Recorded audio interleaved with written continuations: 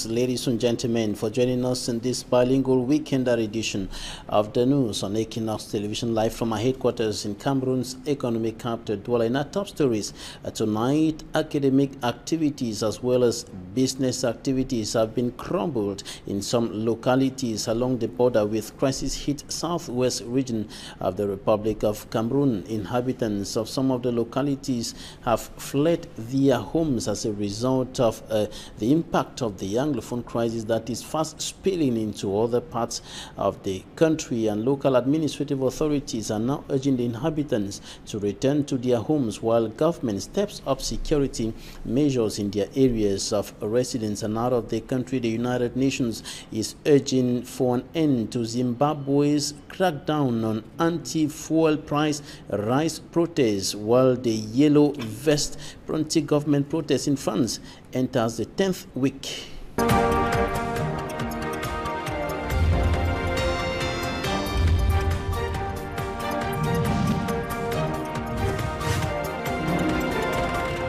Nadine, we begin with the impact of the Anglophone crisis on academic activities in the crisis-hit northwest and southwest regions of the country. In the southwest region, more than 90% of the schools, according to findings, have not been operational for more than 2 years today. Even those that are operational are seriously affected adversely by the operation ghost town respected by inhabitants of the two regions every Monday, and sometimes pulling onto about 3 days in those parts of the country. In such circumstances, what should be done? This question was on the table today as some educationists met to examine the impact of the crisis on education and what should be done in these difficult circumstances. Derek Jato reports. It is no secret that the Anglophone crisis has shook the foundation of all the learning institutions in Anglophone Cameroon. And as a result, many schools, both public and private, have collapsed out of the sector. Due to this crisis, we see many children not going to school. Academic stakeholders have been in these troubled waters for 3 years now. And to remain afloat for those who are still surviving, its members must come under one thinking cap to discuss, learn new strategy and exchange notes on how to change with these changing times. And one of the higher learning institutions that have stood the test of time is the Catholic University Institute of Boya, CUIB. That they continue to work as hard as they have been doing, and for the parents that we appreciate very much the confidence they have in sending their daughters and sons to this university. And Bishop Emmanuel Bushu of the Boya Diocese, Chancellor of the institution, while presiding at the Board of Trustee meeting, revealed that all have been kept in the hands of God Almighty. You just need to know that once you are working for people, they are not your people, they are God's people. Therefore, if you are starting a thing like this, you start with his name, you give him the chance, he will use you to make it go. Though his primary mission is to make sure that the teaching and learning flow. But Reverend Father George Kese Jingwa, President of CUIB, is seeing another disturbing picture. Most graduates today are a problem to the society. And how can CUIB change the status quo? You know, that we should be wealth creators. We should create wealth instead of begging wealth, instead of being dependent on somebody to put you in the ministry. This is what is destroying Africa. So all that intelligence we have, they are waiting to go and write a concours. That is destroying. We have to change that narrative. At the end of the meeting, the board members congratulated the administration. The lone prayer of each and every academic stakeholder in the northwest and southwest regions is for school to effectively resume.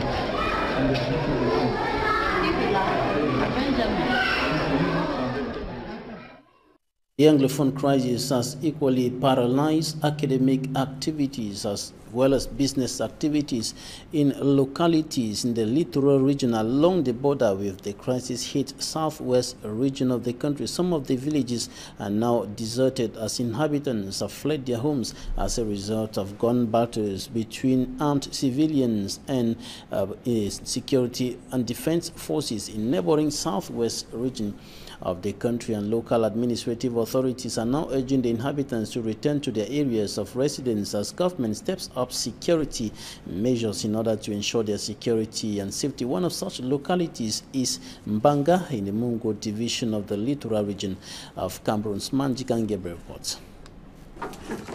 Doors of classrooms shut down and poor turnout of buyers in some local markets were some of the realities that the divisional officer from Banga, Vo Armstrong, met as he visited Matuke, Koto Up, Koto Natigal and Koto Mission, all suffering as a result of the crisis in the southwest region of which they share boundaries with.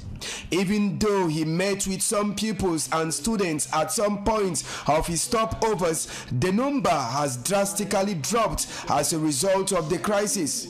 But what reasons have been advanced to the drop in number of pupils or students in schools? Why children are not coming to school is because they are afraid of all this crisis, and their parents are afraid to send their children to school because they said they write paper and clothes in front of our school that they have burned the school, all those things. So people are very afraid to come to school. The population of Matuke, Koto Up, Koto Natigal and Koto Mission are suffering on a daily basis from threats coming from unidentified persons. The people are not really sleeping because of the unidentified men that used to come and disturb them at night. They have given a threat to workers who are sent by the government in an area.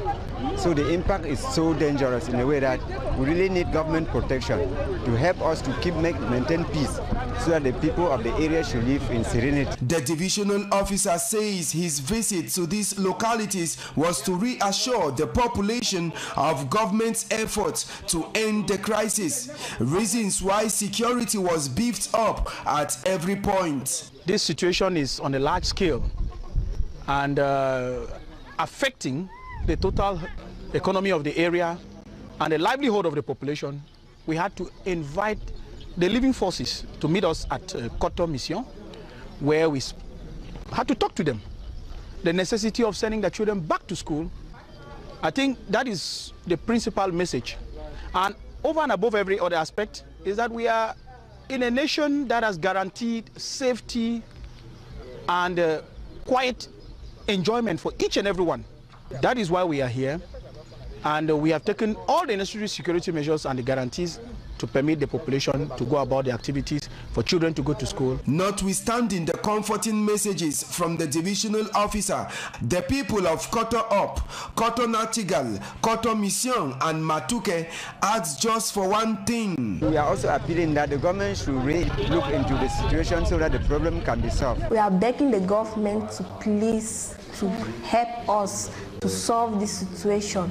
Please and solve this situation for us so that at least children can come back to school. The move of the divisional officer from Banga comes at a time that the 4 villages under his jurisdiction have suffered as a result of attacks and threats from these unknown persons who move into these villages from Yoke and Malende, all in Moyuka of the southwest region of Cameroon.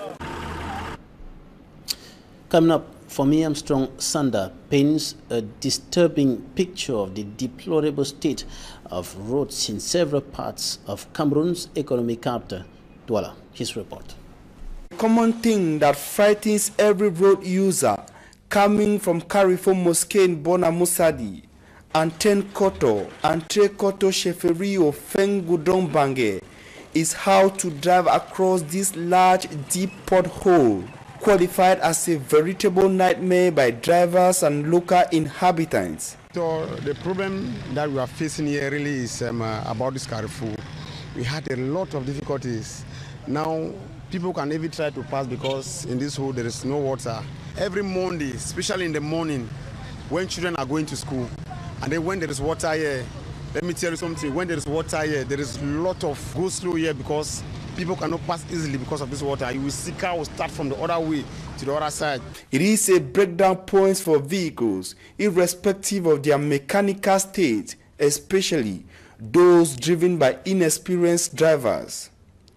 Hardly a day goes by without an accident recorded on this stretch of the roads, according to road users and people who live around here. And that is not all, as the road is also littered.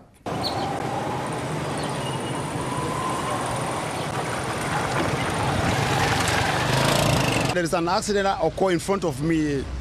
There was this 3-tire bike with this hijack Namfang. They meet here in this very hole. I was coming this way. Immediately as I stand here, I see the man was driving the bike. All her face here was bruises and there was blood coming out just because of this hole. Water from sewage tanks across Block M empties into the main pipe, which is now exposed by the large deep pothole, and the odor, locals say, is simply unbearable. The water containing excrement sometimes fill the pothole, especially when it rains, compelling vehicles to swim across.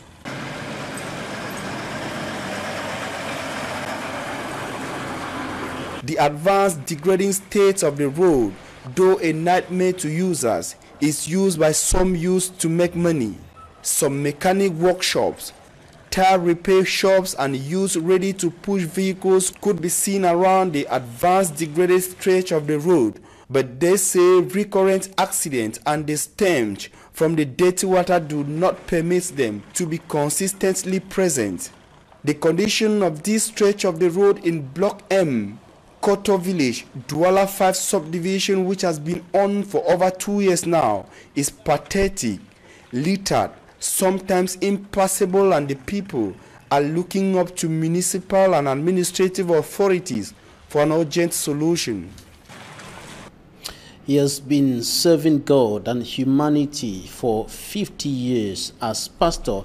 Reverend Bisu Emmanuel, pastor of the Evangelical Church of Cameroun, was recently celebrating his 50 years of service in the Evangelical Church of Cameroun and, of course, his retirement. Immaculate Fogwe reports.